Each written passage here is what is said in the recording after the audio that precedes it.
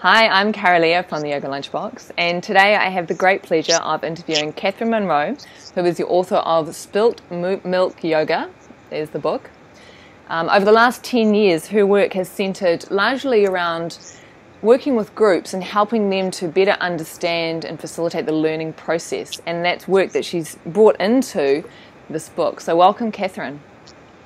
Thank you. Thanks for interviewing me. I'm interested to see what we're going to talk about. I know. I'm so stoked to talk about parenting. And actually, let's get that. So the book is Motherhood, but I do want to make it clear that everything in this book applies to fatherhood. And you're talking primarily about your own experience as a mother, so of course you reference motherhood. And we will talk a lot about motherhood in this interview, but I don't want fathers to feel like this conversation is not about them or what they do. So that's the preface. Did you want to add to that at all? Yeah, I think it's a really good point because it's often brought up. So dads will say, "Oh, but is it for dads too?" Or, and I'm hearing back from people, from dads, that they're just supplanting the word father for the word mother and getting a lot out of the book. Yeah. And some people are writing, supplanting it with CEO. I know. My mum actually said she was practicing it, thinking of us, her children, and then she went through the grandchildren, and then she went, actually, the work I need to do here is with my husband. So she puts partner in there. So I think it's relevant because it's learning, and we're all in process, and we're all learning, and we're all in relationship with ourselves and others. So I think that is really, you're right. It is for everyone, but I think I really wanted to honour the work that mothers do, and I think that we have a particular relationship to our role as mothers, and we have our biology, and we also have social pressures in contemporary motherhood that are unique and really particular to being a mother at this time, around things like work, around career, and then there's our whole biologic and a whole human element of being a mother that exists right outside of the capitalist or sort of market paradigm, and those two things can sit really uncomfortably alongside each other. And I really, in my life, the majority of the people that I hang out with at Play Centre and people we were parenting those early years were 90% mums. Yeah. I really am speaking to that thing. Because that's the nature of the reality of the society we live in, is that the primary giver is 90%, maybe, I don't know the exact statistics, but it is a woman in general, and it is a mother. So when you became a mother, way back, 15 years ago? 16 years ago, okay. Were you aware that you were carrying expectations of what it meant to be a mother? Yes, I think I was. I was raised a feminist, and I think two pieces of advice my mum used to give me was don't get married and don't have children. There's three girls in my family, so you can imagine that stirred up some great conversations, and we were, we were all very clear that we would have our own career path, and that we could do anything. It was that sort of girls can do anything framework, and it really, I suppose it was a bit of a crash for me, running into just the overriding biology of the fact that I had a uterus and breasts and hormones that meant that I was the primary caregiver, and there were forces at work in me that I hadn't really been prepared to navigate until I met them. When my baby was born, it just eclipsed everything else. I'd walk into my studio and go, smart, I just made a person. It's the greatest piece of art ever. Yeah. But you bring up a really interesting point, because lots of us grew up in the 60s or 70s, and we did grow up with a sense of feminism. Like, I rejected motherhood completely because I had the sense that to be a mother was less than, and it was weak, and it was all of this. And I was like, there's no way I want to be a mother. And even when I became a mother, I was very clear that it was not who I was, that it was a role that I was taking on in order to bring out this little being who'd been entrusted to me. And it's interesting that it's almost like feminism turned us against motherhood, whereas motherhood should be embraced by feminism as one of the greatest things in the world. We are bringing up the next generation. Yeah, and I think there's a really fantastic quote. Do you know the work of Marilyn Waring? So she was a famous New Zealand MP who, and I think I'm quoting her, but she may well be quoting somebody else, saying, motherhood is the unfinished business of feminism.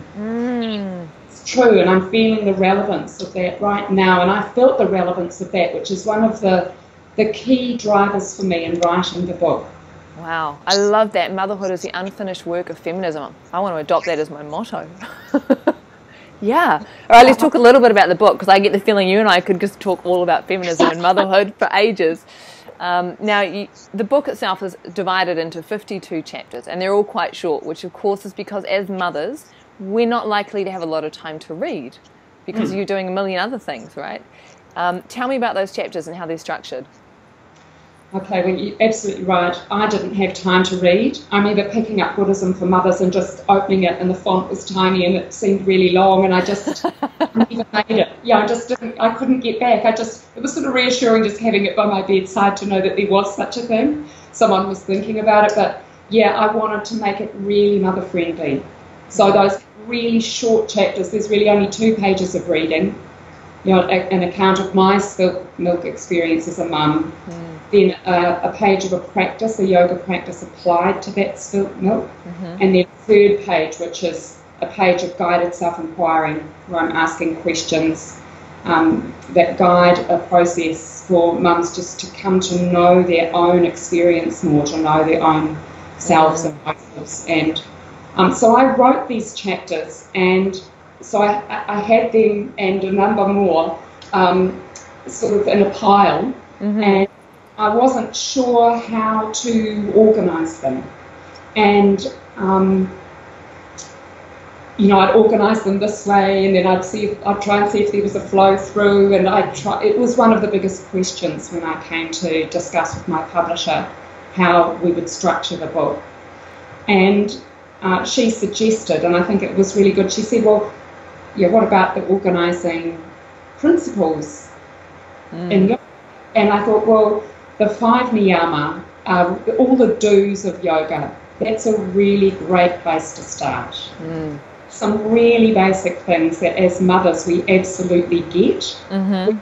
We understand tapas, you know, we really understand being in the heat of the moment, and the heat of our emotions, and the heat of the pressure of our old family dynamics. And then respond to a toddler tantrum.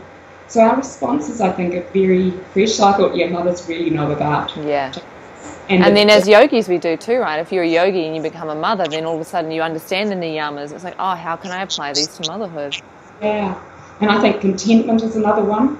Just actually knowing how, you know, when you're doing all those mundane things of being a mum, it's like I'm just, you know, chopping up fruit, or I'm wiping up another spill, or I'm, you know, reading Hearing the Cleary for the 600th time, and I'm really saying that I don't like this book.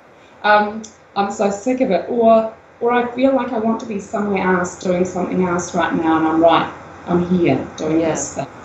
I do wonder how mothers handle motherhood when they don't have a yoga practice, because I found it really, really challenging, and I have a practice. I'm like, thank God.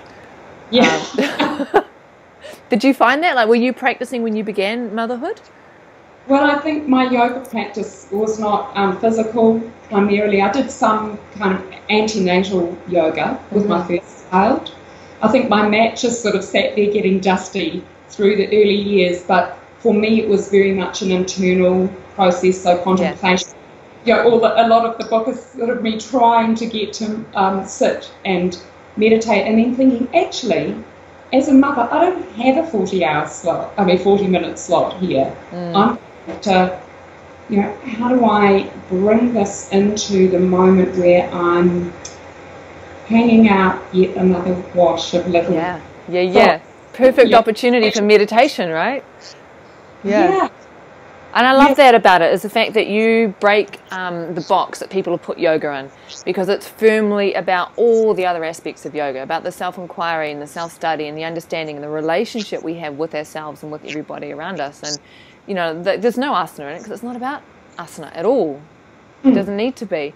And this is one of the things I do love about the book the most, is that what's it like when you're going out and speaking to people outside of the yoga world? Do they think it's going to have postures in there? Like, do they always come back to postures? Or yeah, as soon as they see the word yoga, and it was a really interesting conversation I had with a couple of publishers, you know, through the journey of bringing the book into fruition, into its kind of hard version, was the assumption. So yeah, and when I was at the baby show in Auckland and I spoke to thousands of and fathers and grandmas to be, and they just assumed when they saw yoga that it would be asana. So I came up very quickly with the understanding I needed to say, this is yoga on the inside. Yeah. And that's actually yoga. I mean, the asana is only there to provoke that inside experience, right? It's just a tool. In the same way that motherhood then becomes a tool. So in a way, postures is equivalent to motherhood. Yeah. Only postures are probably a hell of a lot easier. Well, yeah, I think my favourite, the thing I used to do when I sort of figured it out, was legs up the wall. Yeah. It's the most fantastic restorative pose, and your kids can do it too, or you can read a book with your legs up the wall, or it was brilliant for me when I remembered it in the flurry of everything. Yeah, and I think that's a big part of it, is knowing how to integrate all aspects of yoga into your daily life by remembering. Washing dishes, I can do that while silently chanting, or I can meditate. Or my daughter's going into a tantrum, I can pray. And I love how you describe this, you know, that she's getting angry. Do I need to get angry? Or can I just stay steady, still and steady, and hold her in that space of anger? I mean, that's so powerful. Yeah, incredibly so. So I think that was very much for me. That was my practice. Yeah, until the space opened up for me to get my act together and go and, you know, kick off my asana practice again. So, yeah. So what's the response been from mothers who are reading the book? Because you talk about Spilt Milk Yoga, you talk about some really, you know, challenging situations that you've experienced as a mother. What do they say about it? Probably the big thing I'm hearing from mothers is, thank you for writing that down, because I thought that was just me. Yeah. It feels like you're inside my head is another thing, like you're writing my story of these moments. I think appreciation for the brevity of the chapters. Yeah. And another thing people have said is they really felt the book gave them permission at the start to dip in and out, that it wasn't some sort of, oh no, yet another book that I'm supposed to get through, that it was a tool for them to grab when they needed it and just take the bit. Yeah, I think that's an appreciation, I suppose, around the structure and how user-friendly it is, how mother-friendly it is. Yeah. So you talk a lot about the difference between surviving motherhood and thriving in motherhood, and in a way it's at the heart of the book. Can you talk about the difference between those two things? Yeah, I think, you know, I would have days where I would sink into the couch or probably not even let myself do that. You know, I felt like I was getting to the next thing and the next thing, and I would sort of fall into bed exhausted, and then, you know, with just this idea that I'm desperate to get some sleep so that I can restore myself enough just to get through tomorrow. So a little bit bracing myself against the demands of the day. So, what was your question again? So the difference between surviving, which is what you're describing beautifully right now, and then survive, because that's it. When we're surviving, we're so in it that nothing else exists, right? Yeah, and I think I would hear mothers too laugh off that, sort of have Chardonnay moments where they would say something that's stressful that had happened, but they were at the point of kind of laughing it off. And I thought, actually, today, you know, if I went to the edge of my patience and had a moment where I lost it at my kids, and then I felt crap about myself, and then I sort of beat myself up through the day, and I got to the end of the day and I was sort of carrying that, I was thinking, well, actually, it's a mirror that moment is such a mirror for me to learn something about myself, how I ended up in this space, and actually I don't want to just get there and feel stink. I want to get there and use that as, and I was thinking this is it's like a kind of judo move, you know, the energy is coming towards you and you use that energy and use it in a beneficial way. So I thought if I could do that, I would get to the end of the day more purposeful, more aligned. Well, I'd start the day more purposeful and more aligned. Get to the end of the day, and I'd have had a sort of a line to hold on to, a lifeline of today I'm practicing compassion, say. And even though I would lose my way in the day, I would get to the end of the day going, because of that, I'm closer to I'm more the person I want to be, not the person I want to be. And I want to, I think I started to think maybe, when I was desperately looking for affirmation, I suppose, or even just a way to grasp the challenges of motherhood. And I was turning to yoga texts and spiritual texts and not finding anything there. Motherhood. No, there's not really a whole lot that's helpful, is there? Well, actually, most of the yogis that I was reading, the swamis, they were men. Yeah. Or they were celibate nuns or householders, and they certainly weren't mothers. And I thought, well, if I can use these processes, the yoga processes, and apply them to motherhood, and then I began to see that actually motherhood is a path in itself. Yeah. Actually, this is my path, not just can I get motherhood out of the way so I can get to my path, but going, this is my path. So it was a process of wanting to embrace the whole of what was coming at me in the day as learning. And the more challenged I felt, it felt richer because I thought there's more learning. And sometimes a bit of a blizzard of learning. It's kind of like playing a video game, right? Once you realise, it's just a game, and the more gold coins I collect, the better. And if each gold coin is that moment I was calm, then that's a gold coin. I haven't played too many video games, but I'll go with your analogy. Yeah, I played a lot when I was younger, and I find it useful, like you say, when you're going through challenging circumstances all the time, to turn it into, well, if this is a game and I'm the one that is not improving, because we get told enough we need to improve. It's more like I'm the one that's dropping deeper into who I truly am, as a result of those experiences. Yeah, can I get a gold coin in this moment? And if my gold coin is that I managed to hang out that wash, hang out even tinier than that. I managed to hang out that one little sock and marvel at something, or feel like being, or appreciate that the task that I'm doing has value as a mother. Yeah. Or when somebody comes to me with a request or a hurt and I'm busy doing everything, that I don't just take this as another demand in that moment. I can feel myself enough, feel my being enough to go, put the knife down, put the onion down, put the whatever down, stop and really be present with. And when that cuddle comes, I'm going, it's filling my tank up. I'm not just giving out. I'm kind of receiving the blessings of being a mother and appreciating it in the moment. Very much about slowing that down, appreciating what is, and as you say, it's so invisible, so undervalued, and it's not paid motherhood, so it has no social status. And so how do we connect in with the very human value of learning to love and be loved, which I think is really just human.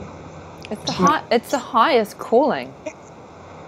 Really, it is the highest calling, because if you can mother well, the child that eventuates, is grounded and feels worthy and feels centered, and then the society that eventuates is all of those things as well. Yeah. So it's interesting you talk about, if we valued motherhood, well, who is the we? And I get that external society doesn't really value motherhood, and we take that on. However, it does feel like if we want to stand in our power as women, it is up to us to claim the value of motherhood in and of itself. And that's why, I think that's why you wrote this. Mothers, because I mean, actually, it could be for dads and CEOs and many other people, but I really want to honour the work of mothers. Yeah. I think mothers are really at the heart of our social health, and I think if we really take care of mothers, we're taking care of the whole planet. You know, we're taking care of the people, we're taking care of our environment, because mothers really care, and they care in a way that we don't really care for other things. I think we care for our kids in a way that is so biologically deep in us and so innate that we will go to incredible lengths for our children. And I think it's actually an opportunity that is being completely, it's so ignored that it's being missed. It's a missed opportunity at the moment. It could be, mothers could be at the heart of education, they could be at the heart of health, because they care so much and they're so invested. And also, it even comes back a bit further if we really cared for mothers. So, you know, it has to be a bit chicken and egg. Yeah, I guess as mothers begin to value themselves and their work more, and then that's reflected in society, and society externally begins to do that as well. Again, I feel like this is a rabbit hole we could disappear off down into. The politics, yeah. Yeah, no, well, but it is, I mean, the personal is the political, and the political is the personal, and so how we mother is how we society, you know, and how society is how we mother, and it is all sort of one and the same. Yeah, like I said, there's a big rabbit hole there, so we'll stop on that one. One thing you make really clear in this book is that you say it is not a parenting book, because it is not about how to manage your children, how to get them to behave the way you want them to behave, how to get them to do what you want them to do, etc. It's more, it is completely about how to manage yourself. Yeah. I love that. I love how you stated a couple of times at the beginning. It's not a parenting book, that's right, because there's so much really good advice out there from parenting experts, and some of it that I gleaned or was told or passed on or given or read was great, but it didn't really, you know, it was sort of problem solving for my kid, or if I saw my daughter as a problem in that moment. If I came back to me, sometimes the really difficult part was what was going on inside me while my daughter had a tantrum. I mean, tantrum, it's going to happen. Yeah. So, and I found a way to work with that that was actually incredibly peacemaking in a lot of ways in myself. I came to really appreciate anger in a new way, but putting my child in time out and following the instructions was one thing, but how I put her in time out. Yeah. What that experience was for me, or to have my father say over dinner when he was visiting, and I'd gone through the big battle and, you know, had a big journey with a tantruming toddler, and finally I put her in her room, and I was already feeling a pressure inside myself around his judgment of how I was parenting. And when I put her in her room, he said to me, "Oh, well, I wonder what's going on for her right now." And I was thinking, yeah, I think of just about nothing else, and I'm so stirred up that when I'm putting her in her room, I'm all afire with my anger, my hurt, my shame, my guilt, my self-doubt, like all of those things affect.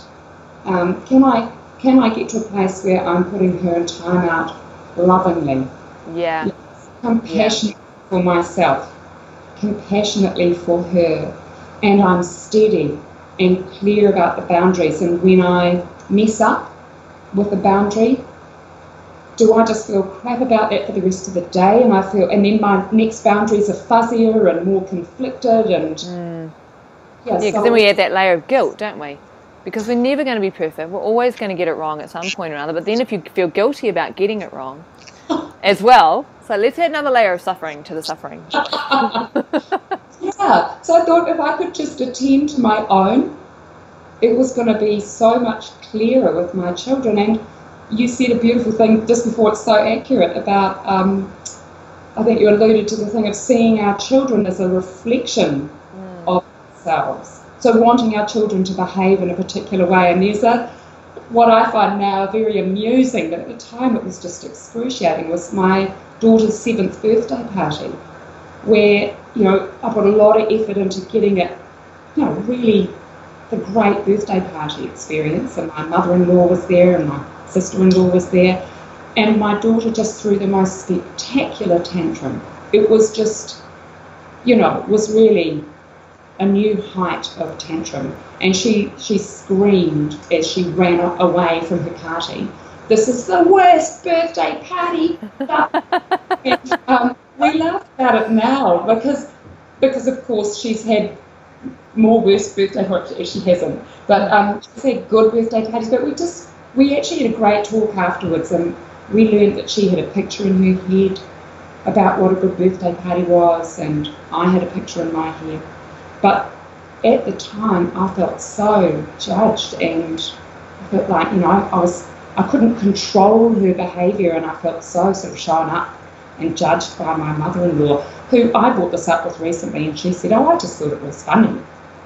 But at the time, I was reading judgment, and so I was a swirl with these things. So you were projecting your own judgment onto my child, onto my mother-in-law. Yeah. It was, I was going for it. So really, it was about those moments. Yeah. You know, how do we use those moments? Yeah, to reflect.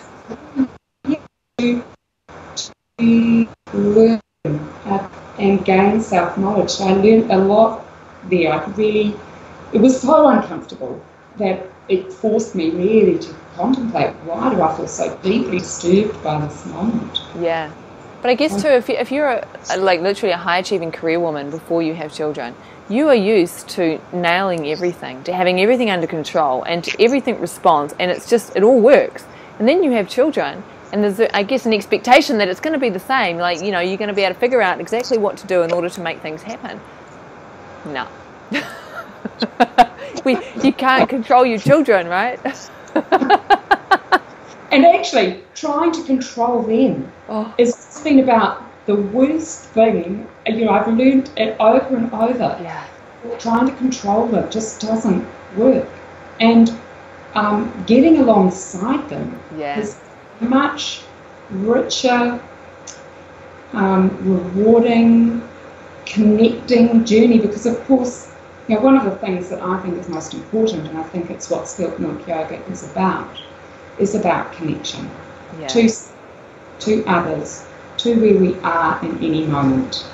And yeah, it's such a great opportunity because we get that reflected back to us, that desire to control. You know, of course.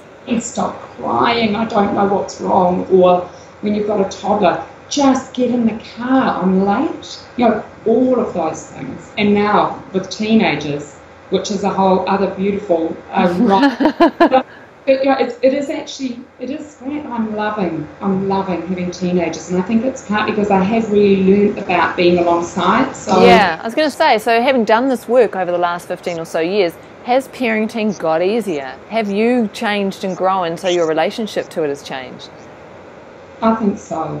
Yeah, I really think so. And it's easy to say now.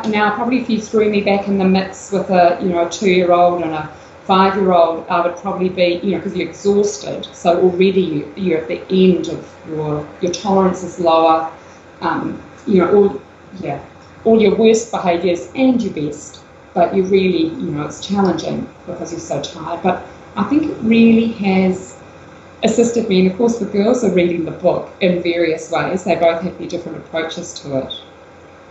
But just because these things have been a big part of our conversation, and I've let them know, and I've practiced apologising or saying, I burst into the room and done something and said to them, well, that was a bit terrible, wasn't it? I'm going to go back out and I'm going to try and do that differently. And they're like, okay, Mum, great. And go, great. Oh, hi, and we just tried a different way.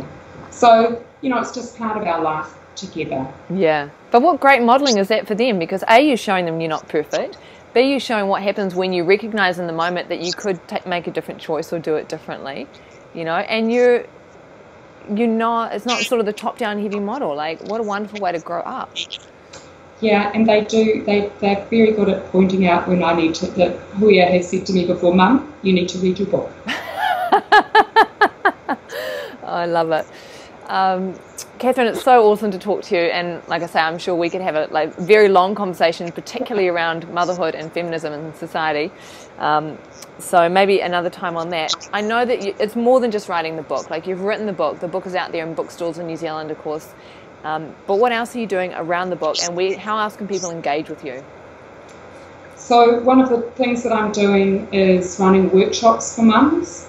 So I think the book is very good because we're so often alone in that motherhood, and we're in our own space and time, that the book is there just for when you get those gaps. So the book is very much a sort of individual tool. It's meant to be a real companion for mothers, particularly in those lonely years. Yeah. But workshops then are an opportunity for mums to come together.